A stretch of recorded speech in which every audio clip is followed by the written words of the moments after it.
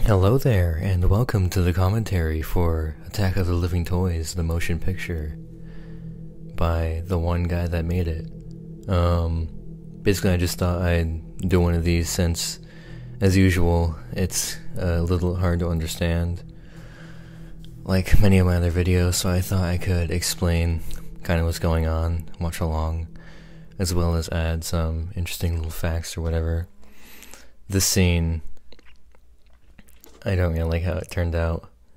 The lighting's all screwed up, but this was actually one of the last things I thought up because the kitchen scene was originally supposed to be the first scene, but the script was, I rewrote it like halfway through, and I quickly filmed that first scene to kind of get more of an idea of what I do, Lego customizing.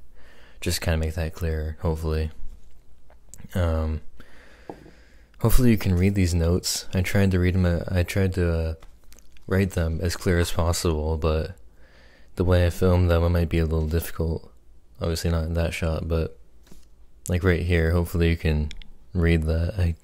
Hopefully I put it on screen long enough. This one you can read.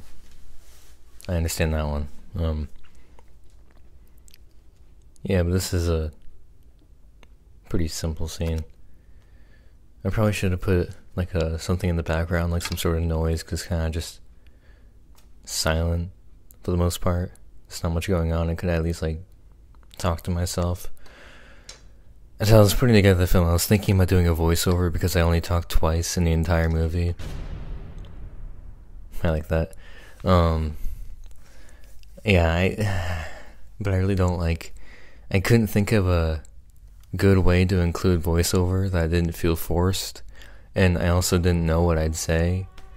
This is something with all my videos, actually. I just can't think of anything that I'd say to make it not seem forced, so I'm silent for the most part, except about myself. But this song is royalty free. It's probably the one recognizable song in this whole movie, unless you know like a lot of piano music. You might recognize one later, but I like this scene. I think this is one of the first scenes that I filmed, finding the alien, running out in the woods, finding it and running back.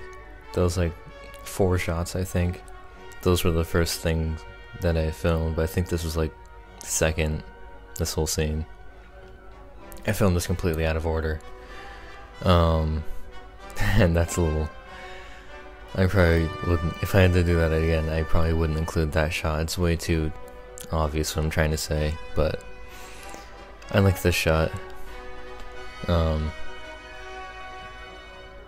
Yeah. There's actually no phone in that case, because I'm filming with the one phone that I had at the time.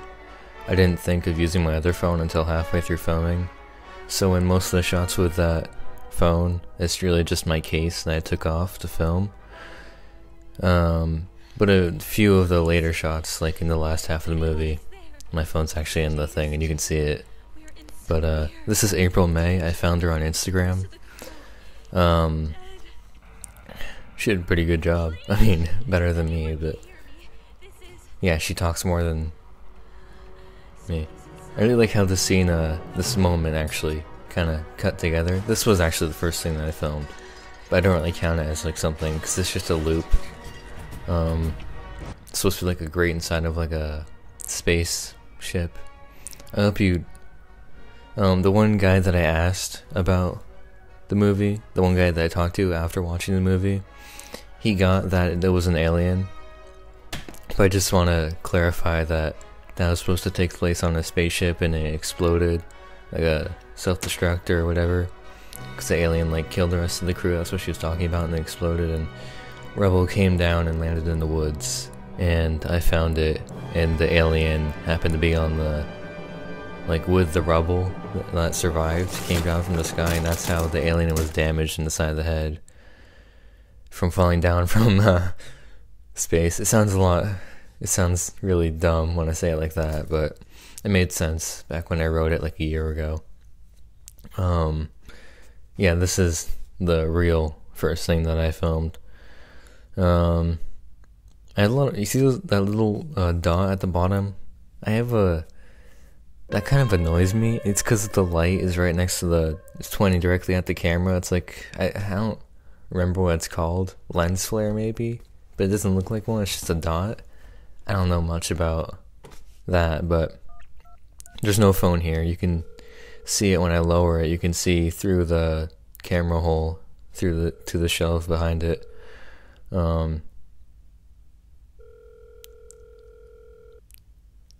Yeah, you can. Yeah, there's no phone in there.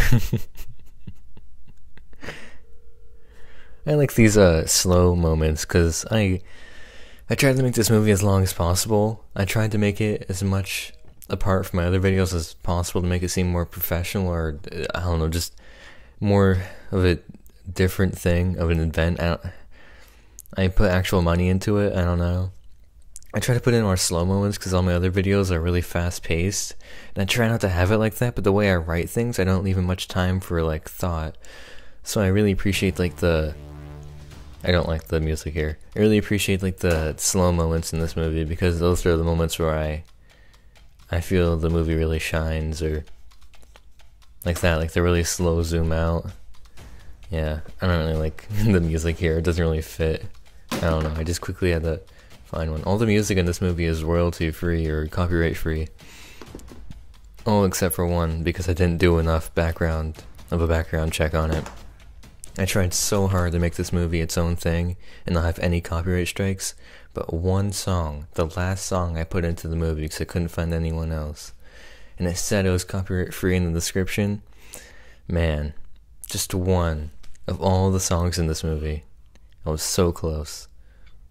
But yeah, I really don't like my acting here. Oh god. I could have really smoothened out the stop motion here. I put in a lot less stop motion than I thought I would when I wrote the script. Oh, the lighting's so inconsistent. Oh. I like the quick zoom-ins, but I do those a lot in this movie, so it might be a little obnoxious. I do a lot of like POV and zoom-in shots in my videos, and I'm trying not to do that as much. But I just can't, the way I write things, I just can't think of any other type of shot to do. I don't like how I did this. I don't like this whole scene. I don't like it. Ugh. It's really the music. Music is, from my experience, music is the hardest part of making these videos, because I was planning on making the music for this movie actually, but I tried it and it was just so difficult that I just made the alien jump scare. I used it a few times. That's just an electric guitar thing. I don't remember what exactly it is, but that's from GarageBand, the app. That's where I was gonna do all the other music, but I tried like so hard and I couldn't get anything good, so I decided I'd just get royalty free and copyright free music. And I think it turned out a lot better than it would have been if I used my own music, because I don't have any musical taste. I'm getting off topic, but ooh, my shadows. I didn't even notice that. That's interesting. This is the basement. This whole portion where I'm in the basement is one of the better parts in my opinion, because everything kind of slows down. The stop motion wasn't as crappy. I get to use my sound effects skills with a Z, I guess, more, especially in this shot, because I'm just basically what my character is.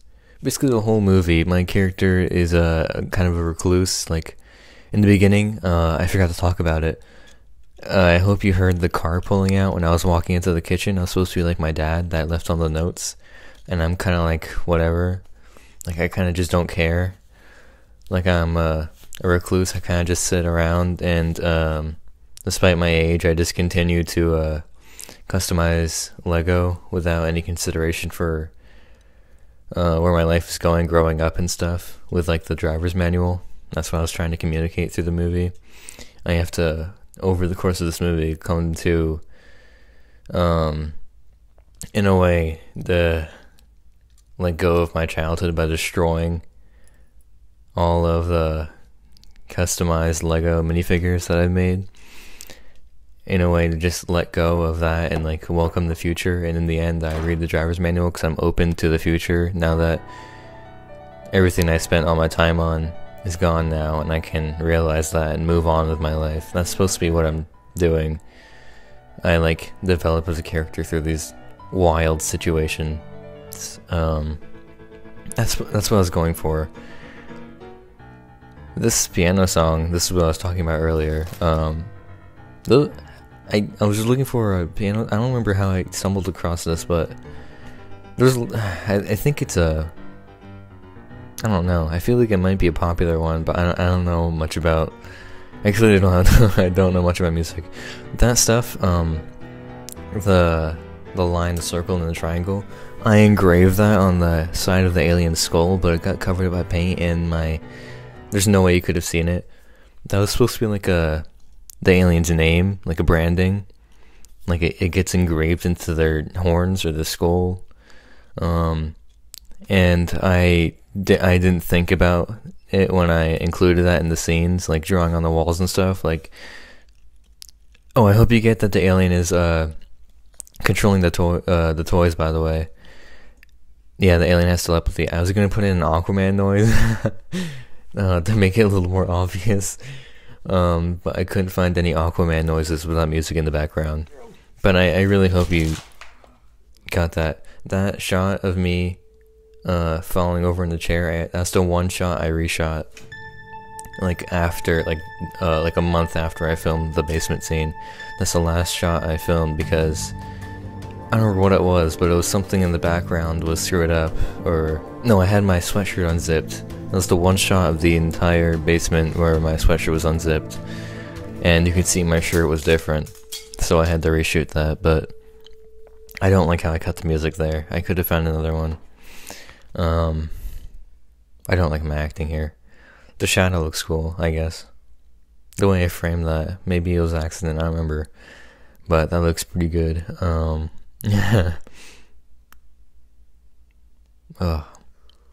This is supposed to be the moment where I like shed the stereotypical basket case attire with the hat and the sweatshirt.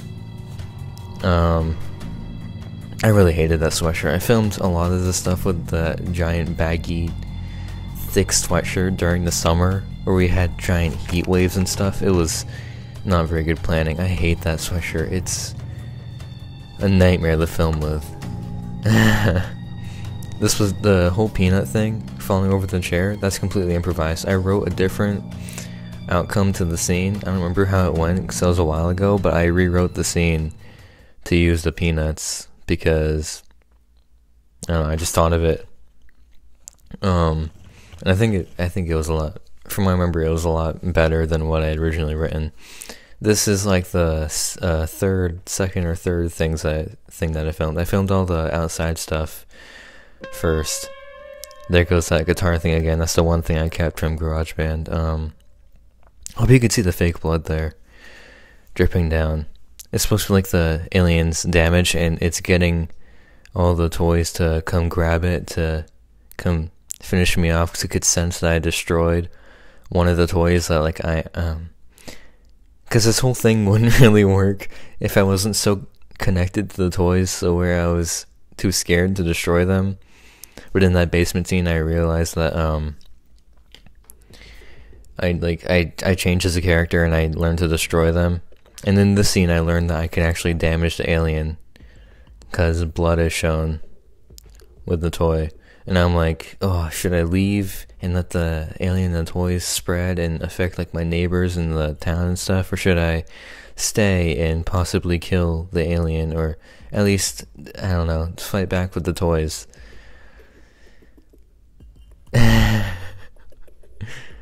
Yeah. I try to make it as clear as possible. I either don't make things clear at all or make them way too obvious, I find.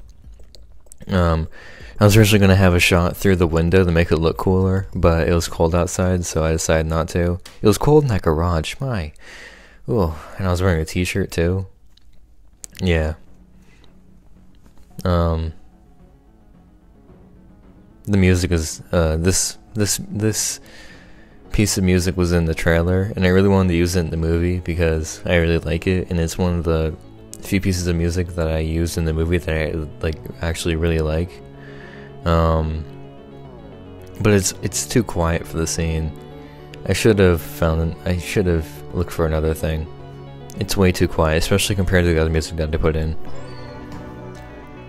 I don't like that edit. That's so low quality because I reversed that if it wasn't obvious enough. The one app that didn't put like a watermark or anything on it that I could reverse videos in, it dropped the quality so much. I'm lucky I got the microphone clips there because that was like the big stunt. That was one of the big stunts that I did after this one. This is like that's reversed too. That doesn't look as bad, but yeah, the quality drops a ton. I should have made this more fast-paced. I don't like how slow it is, especially the music. In this scene, I was supposed to have toys appear inside the blanket with me, and I did have them in there, but you could just see like you can't see anything. I just put in the sounds because, like I said, the lighting wasn't good enough. I actually broke off the tongue of that when I hit it. I showed that in my Instagram post. Oh wait, no, I didn't, because I forgot to take a picture. But yeah, I broke that one for real. I broke a few things, a few of my customs for real, but most of them remain undamaged. They can take a few hits. I like that shot. I like that edit. I edited it perfectly so it felt like I actually got hit. I really like how that turned out. I like this shot too. That was like the first try too, and I timed it perfectly. I wanted to get creative with the lights since I had those lights in my closet that could flicker. I do this shot where I rise up like 3 times. I just didn't think it through, and again in my script I didn't write it. Like I wrote it with that shot in mind, and I just forgot that I did it again. This is where things like kind of get serious. You're supposed to be like, oh, there's like blood showing. Things are about to go down. But it's really not communicated well. It's slow, like I said. The music swells up in the right spot though. I like how I didn't edit the music at all. At least this piece. I edited a little bit of the other ones, but this kind of turned out perfect. Or at least as good as it could be. By coincidence. The way I had my jaw in that, I don't know, it might just be me trying to make myself look better, but I think it looks like a lot like that one shot from, I think it was Evil Dead 2 with Ash, and he has like blood all over him. I don't know.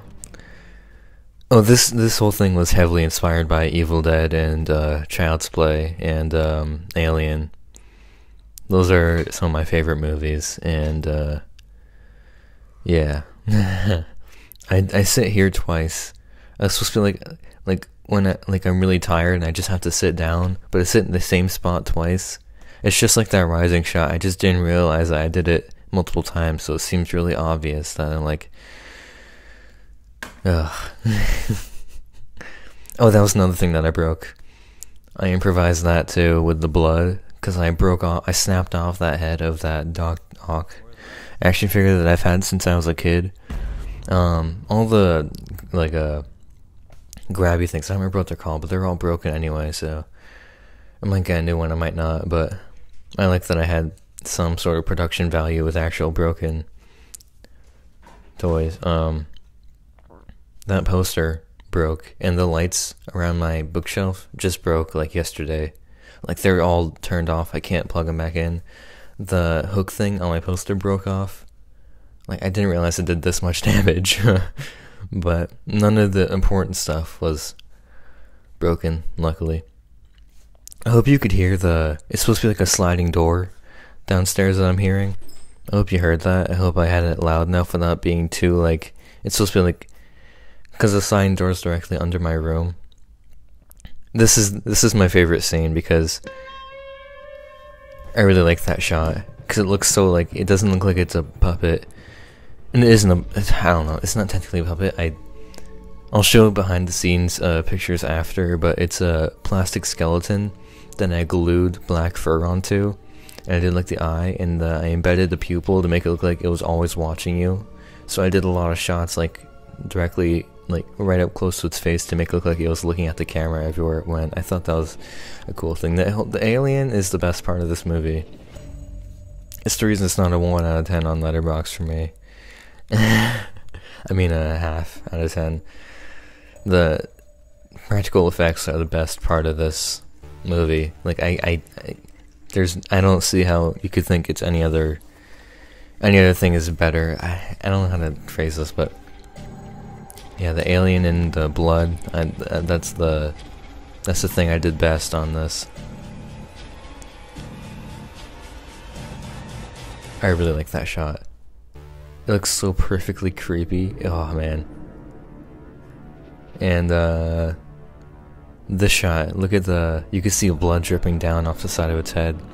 Cause I dumped a ton of blood on the gash in the side of its head, inside of its skull, on the side with the swollen eye. And I ran out of the room. That's why the door's open, or the light's on. Yeah.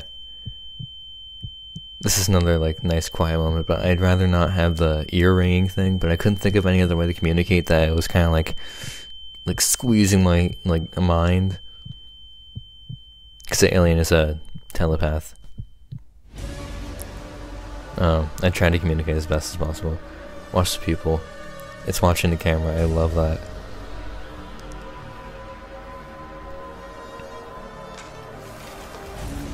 This one took so long because I couldn't make it look like it was actual, cause like the shoulder would hit the floor and it'd like wobble like it's an actual like puppet thing.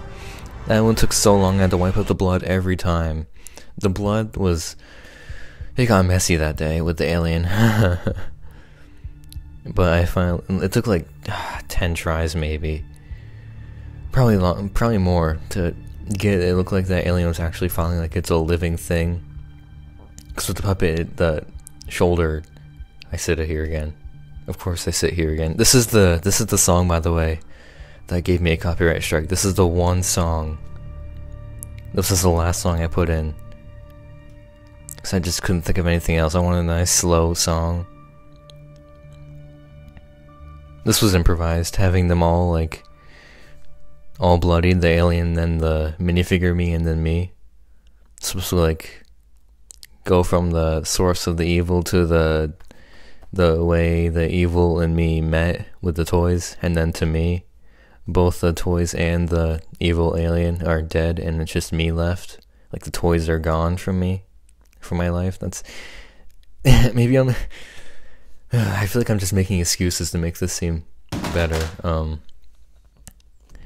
lighting screwed up here again.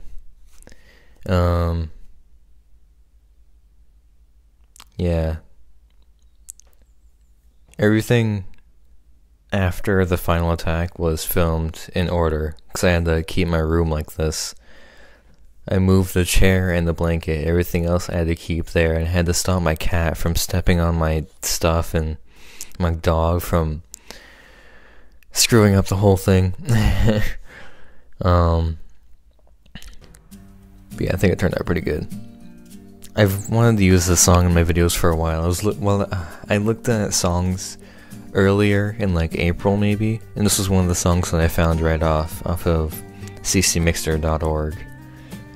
And it was a good like montage song, so this is one of the first songs that I found that I really wanted to use. Yeah, that shot was hard to do.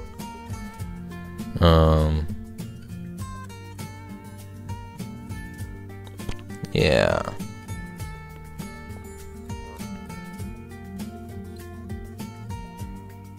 I don't know what to say here. Hope you notice that my outfit changes halfway through the scene, like I cleaned up myself too. You can notice there. My VT go home shirt, I thought that'd be a funny thing, cause like Alien in Vermont. Hopefully you can read it. I don't know if you can. Yeah, there's a phone in there. It's one of the last things I shot, and I'm using an extra phone that I have. You can kind of read my shirt. It says VT phone home, like ET.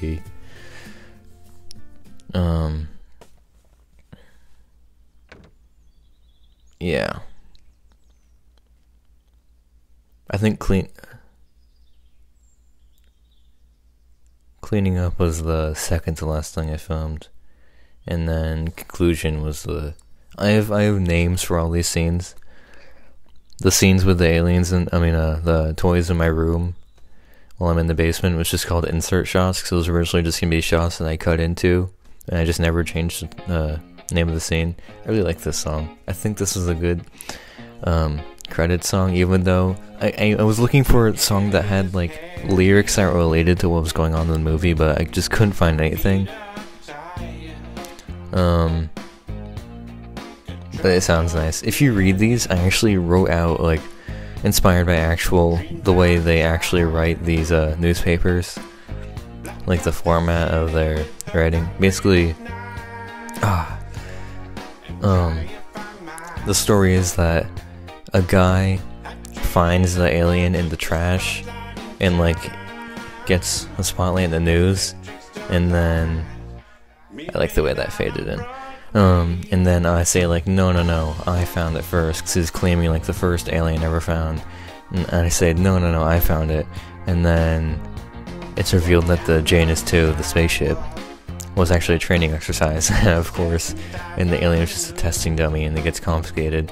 And then years later, I think it cuts back to me, like, still hunting down these living toys, because I guess more aliens landed on Earth. Again, it sounds very dumb when I say it like that, but basically I think the last one is I get caught, or maybe I don't, but I'm still hunting down the toys in 2023, 3 years later.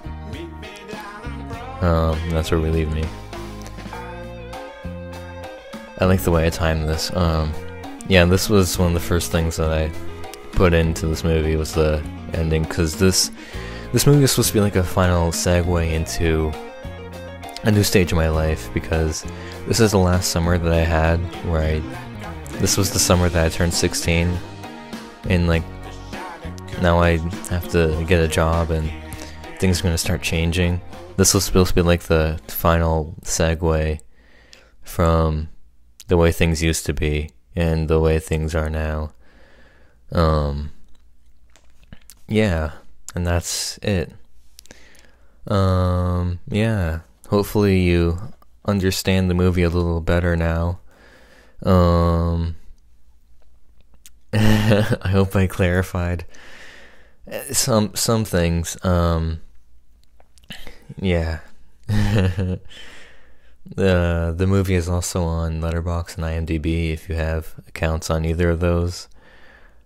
Please review. And be harsh if you do. Like, I gave it a 2, like a 2 out of 10, a 1 out of 5. I mean, yeah. Like, be harsh.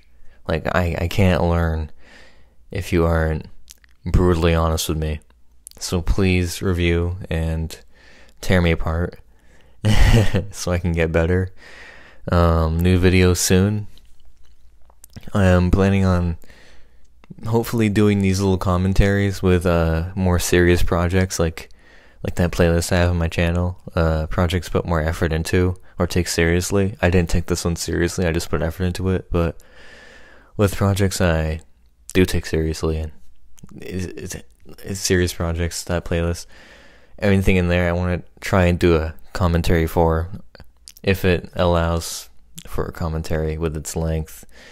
The one serious project I have planned right now that I'm definitely going to do is 15 seconds, so I won't do it for that, but others hopefully in the future I'll be able to do commentary for. I don't know if the behind the scenes photos will be done by now, but if they aren't, I'll just continue until I've shown them all. But yeah, I think that's pretty much it. This is probably going to be the last Attack of Living Toys, or alt for short, video that I put on this channel for a long time, because I've kind of really drained that idea. Like, this is now like the 6th or 7th video on it. So yeah, I'm not gonna do any more of those. I'm gonna try and do something different. Maybe more quickies, or I don't know. We'll just see where things go. I'm trying to make the channel something that I enjoy working on, doing the things I want to do. Like, the key to success on YouTube is, I've done it before with Sheep Mode 34. Like, I know how to play YouTube, but with this channel, I'm choosing to just do what I want to do when I want to do it. And right now, that includes movie reviews as well as these shorts and animation sometimes. So, yeah. I don't know where I think I've said it all. Yeah, that's it for the commentary. Enjoy the behind the scenes photos, and yeah, bye.